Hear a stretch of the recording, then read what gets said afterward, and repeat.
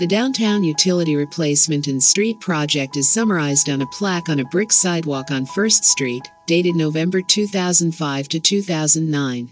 It reads, "The City of Fort Myers project beautified the downtown area and replaced all underground utilities in over 50 city blocks. More than 500,000 historic bricks that shaped our city streets in an earlier time have been recycled and are now visible on 1st Street, Henry Street, and Main Street. Thank you to the citizens and friends who live, work, and visit the River District for your support in restoring the charm of Old Fort Myers."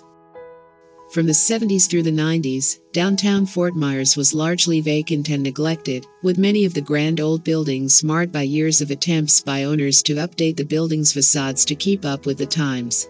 All that changed after the turn of the century when Andres Duany, an American architect and urban planner, created a comprehensive plan for the revitalization of downtown Fort Myers. The Community Redevelopment Agency followed his plan and created a revitalized and vibrant city where people can live, work, shop, dine, socialize, and be entertained with so many amenities. The Fort Myers Historic River District has more buildings on the National Registry of Historic Places than any other city in Southwest Florida.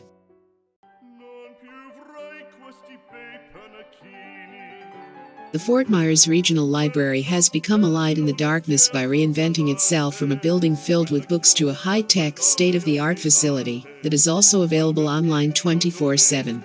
It is a community hub providing both information, entertainment, and a wide range of programs for all ages. The design of the library, completed in 2013, is a perfect fit in the landscape of the Fort Myers Historic River District. Non più tra i farfalloni amoroso, notte e giorno di torno girato, delle belle turbando a riposo, Narcisetto a dolcino d'amor. Delle belle turbando a riposo, Narcisetto a dolcino d'amor. Fra guerrieri può far bacco, Grando stacchi stretto sacco, schioppo in spalla, sciabla a fianco, collo dritto, muso franco, un gran casco, un gran turbante, molto onor, poco cantante, poco cantante, poco cantante.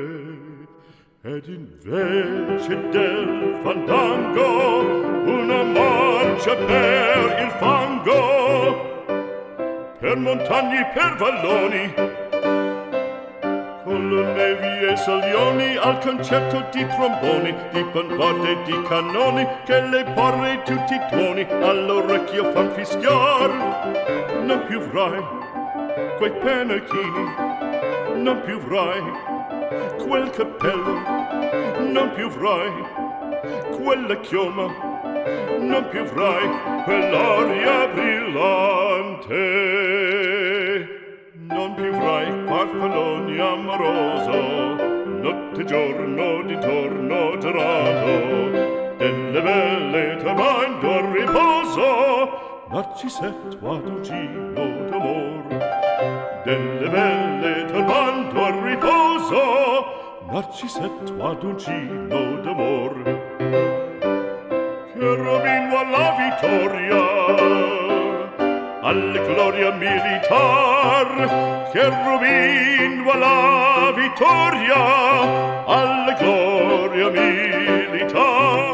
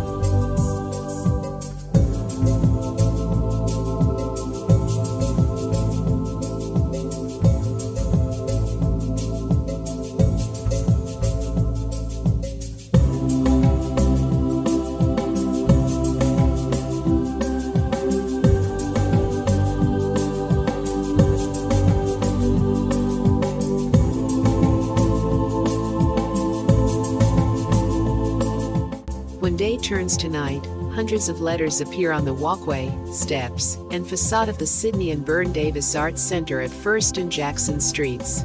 In front of the building, 2 bronze cylinders with letters cut into them and lit from within cast light on the building in a magical display of light. One cylinder contains the names of 500 botanical plants that were among the thousands of plants that Thomas Edison, a pioneer Fort Myers winter resident, studied in his pursuit of alternate forms of rubber. The second cylinder contains the letters of a Creek Indian legend. The legend was told to James Oglethorpe by Chiquili, a Creek leader. The legend is about the migration of Native Americans to the southeast. The building is on the site of a Calusit Indian settlement. The kinetic sculpture was crafted by Jim Sanborn. The sculpture is bronze with text cut with a water jet cutter. It has a pinpoint light source within the cylinders. The sculpture, also known as Lux, named for a unit of illumination, was installed in 2001 in front of the museum.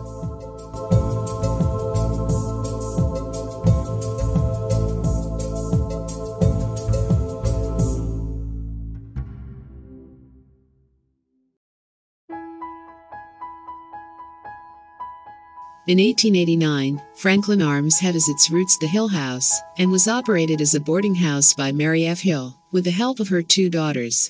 In 1918, Walter P. Franklin bought Hill House and renamed it the Franklin Arms Hotel. He remodeled the building and expanded it around the original 2-story wood frame structure and its spacious porches, surrounding the exterior with brick.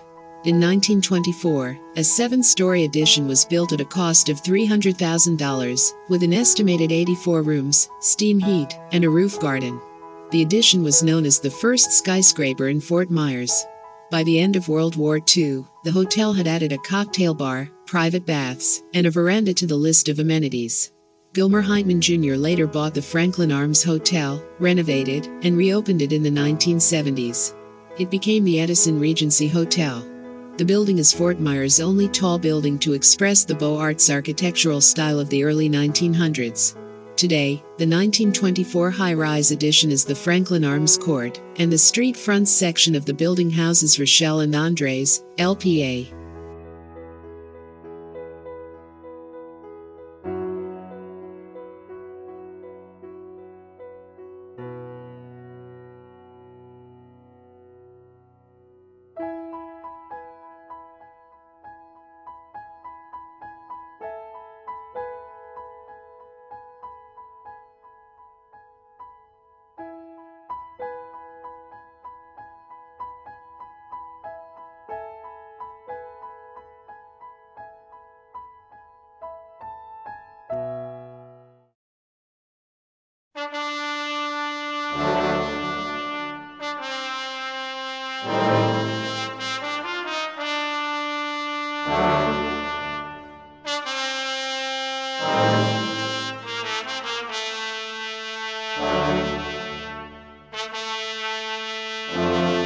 Harvey Heitman said, "I have always stood squarely for everything that would help toward the advancement and upbuilding of Fort Myers."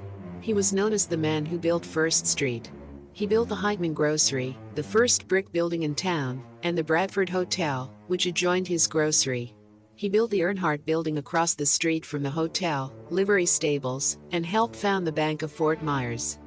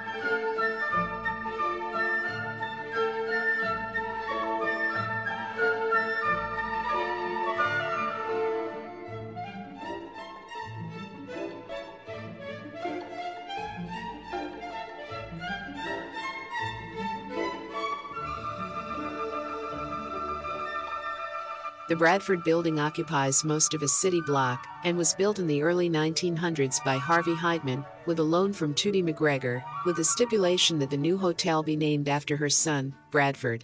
The McGregors were art patrons and developed the boulevard that bears their name. The building was later converted into apartments over the street-level storefronts in the Arcade Theatre. The theater opened in 1914 as a touring vaudeville house before becoming a movie theater in the 1920s. In 2019, the Florida Repertory Theater, which occupies the Arcade Theatre, bought the Bradford Building.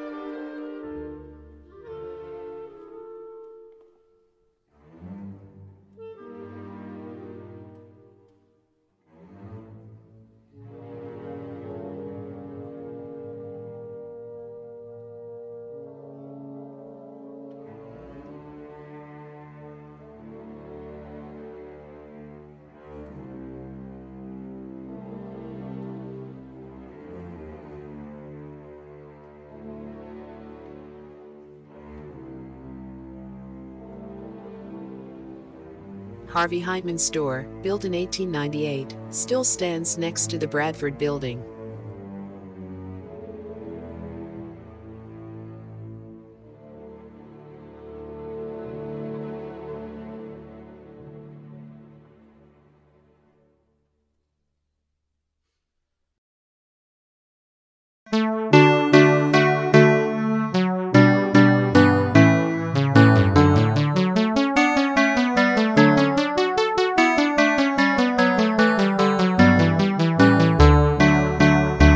The most influential men in building and developing downtown Fort Myers in the early 20th century were Harvey Heitman, John Morgan Dean, and Peter Tumlier. In 1912, Peter Tumlier, a wealthy developer and banker from Brenton Harbor, Michigan, bought the 1905 Leon Building, also known as the Stone Block, on the southwest corner of First and Hendry from Dr. Benjamin P. Matheson.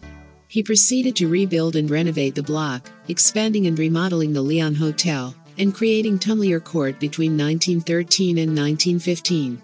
Tumlier Court, today known as Patio de Leon, extends from First Street to Main Street, and is constructed in the Mediterranean Revival style. From 1913 to 1923, Tumlier bought 52 separate parcels of real estate in Fort Myers and Lee County, becoming the county's second largest property owner. Harvey Heitman was first.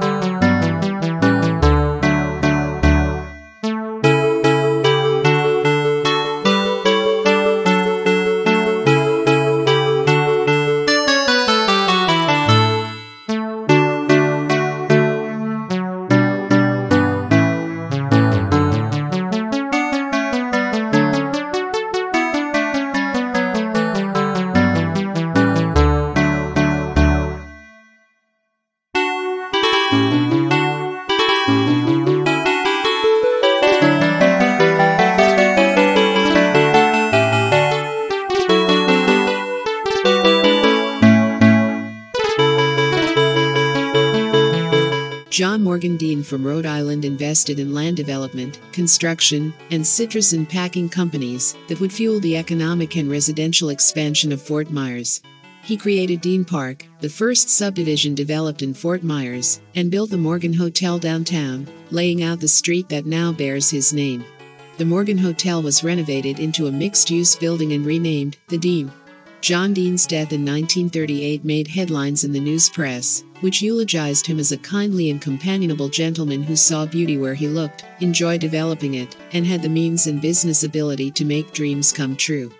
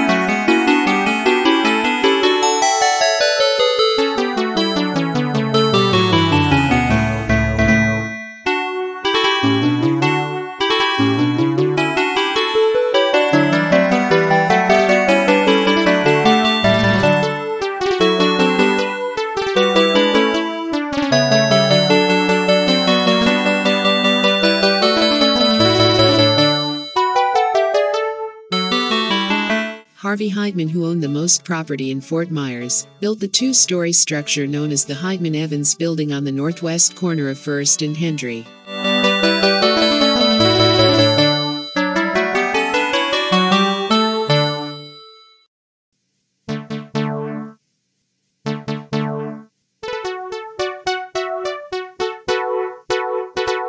In 1927, Lucius Curtright built the three-story Crest Building on the southwest corner of First and Broadway.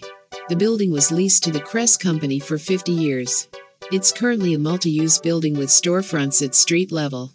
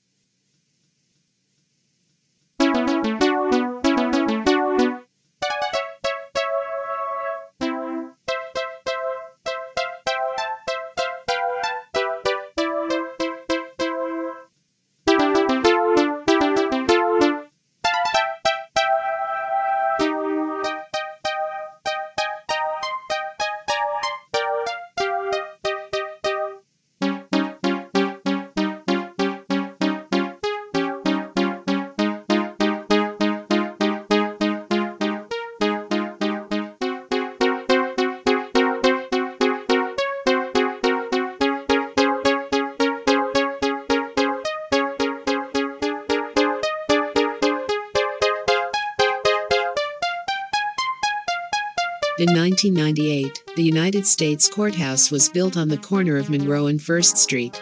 The General Services Administration in Washington commissioned photographic artist Barbara Jo Revelle to create a mural on the exterior of the building. The 20 by 100-foot photo-based, computer-generated ceramic tile mural is titled An Alternative History of Fort Myers. The mural was installed over a brick-paved courtyard that the federal building shares with the Hotel Indigo and Starbucks. In 2006, the building was awarded the International Office Building of the Year award. From left to right, the mural depicts Chief Billy Bulllegs, a section of stockade of the old fort for which the city is named, a contingent of the 2nd Regiment of the United States Colored Troops that defended the fort from Confederate attack in the Civil War, the Atlantic Coast Line Railroad locomotive that brought rail service to the town in 1904, and a cattle rancher leaning against one of his steers. Barbara Jo Revelle recreates Fort Myers' early history, a 46-year period filled with conflict, struggle, and shame.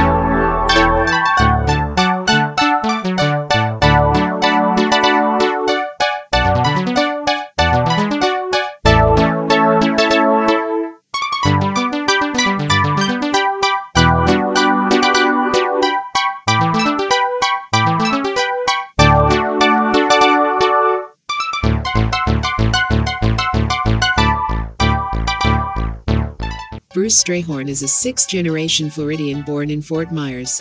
He practices law with the firm of Strayhorn and Persons, and has served as Assistant State Attorney, Director of the Fort Myers Downtown Property Owners Association, Board Member of the Lee County Housing Development Corporation, and a member of the Lee County Affordable Housing Task Force.